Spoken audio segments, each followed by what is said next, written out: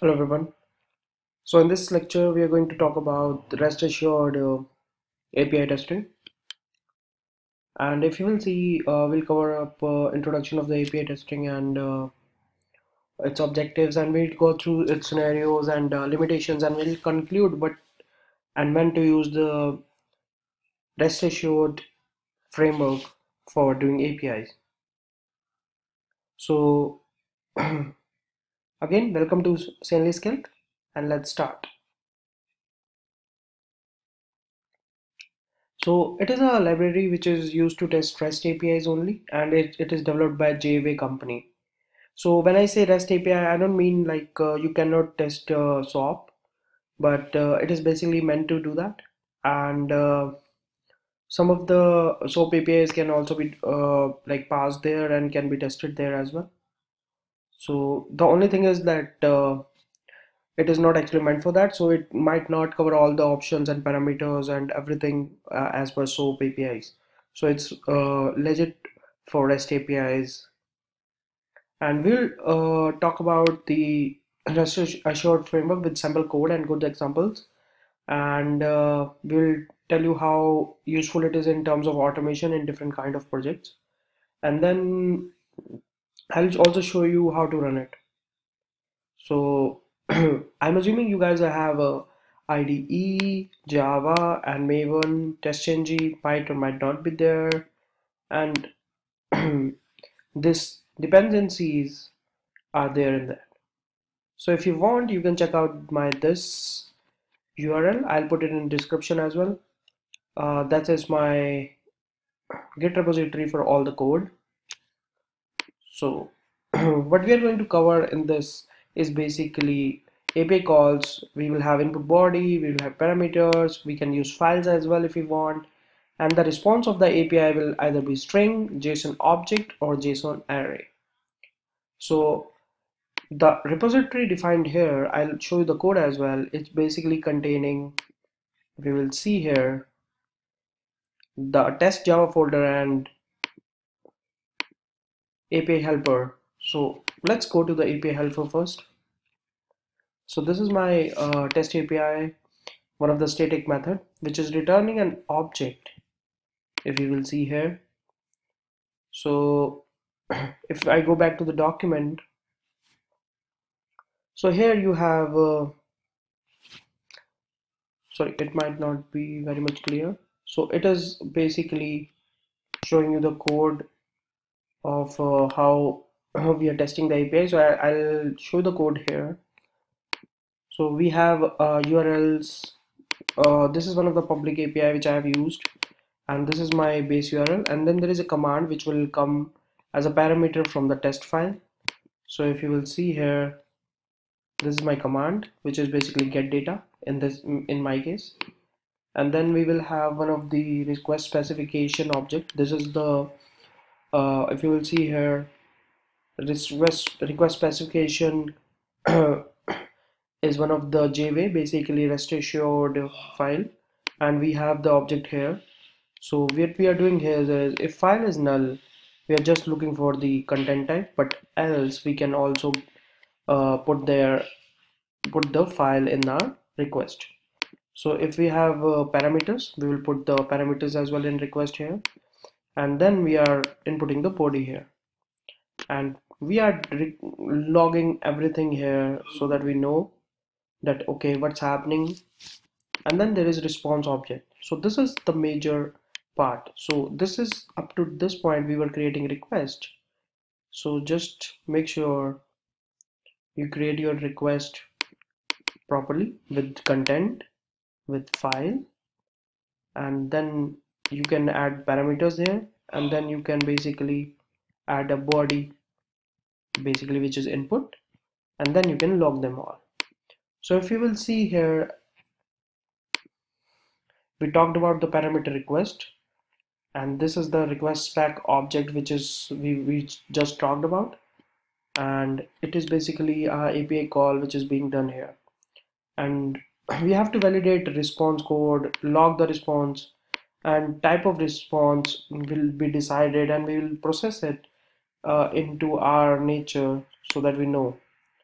So that's something we have to take care of.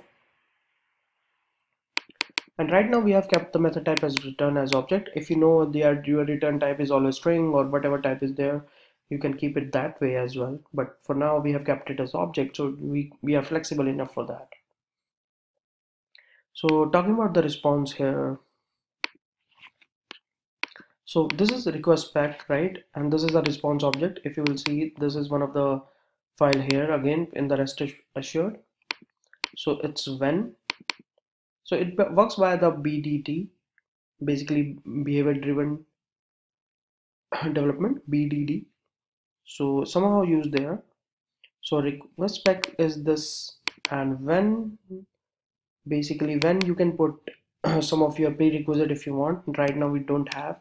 For example, if URL is up, or for example you want to test one URL before this URL, you can do that, and that is basically a precondition. And then post is basically actual step. What you're doing is doing a post request on the above URL, and then is the tear down, or you can say after this request what are you going to do. So this is then, so this is going to be a basic stuff, and you can also change to like directly to post and then, or when and post. You might not have to use all of them at the same time, and then you can log them all. So log and all, so it will basically log everything. And now you have to check that status code is 200, which is HTTP okay. That means it is successful, and you have to extract the response out of it, which will be returned here.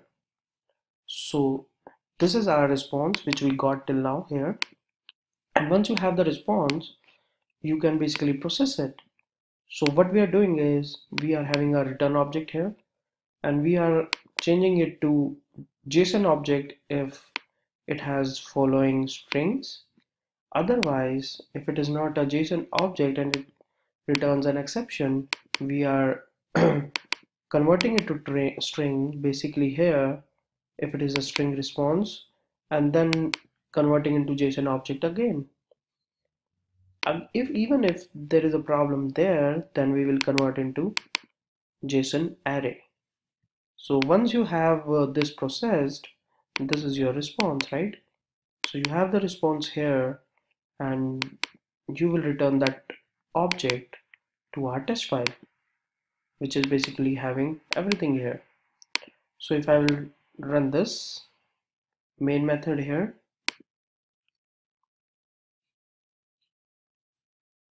so this is my response which I am printing. So this is my request method, which is post, as I showed you before. This is basically a post. You can have different calls for post and get, so you can put get as well here, and sorry, and you can basically run it from here.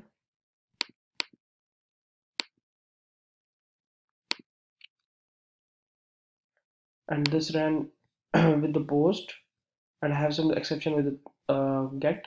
So it depends on the kind of API you are using. So let me just change it back.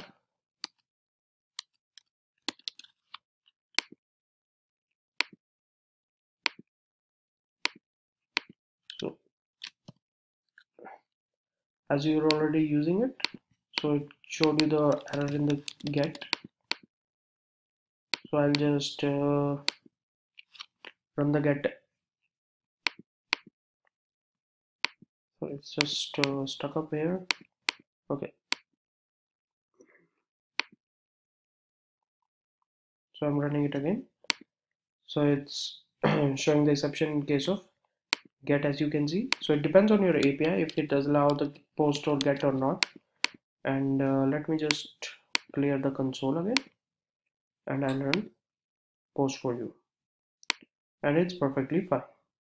So that means we have a post for this URL, request parameters and multiparts or files, nothing, but we have headers and there is no cookie, and this is our result, right?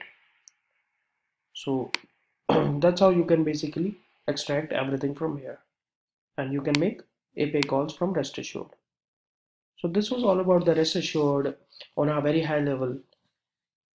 if you want to enroll more about if you want to know about more about the API testing, you can enroll with us, and these are my contact details. You can connect me here, and you can also subscribe to the YouTube channels for more free videos and for more demos related videos.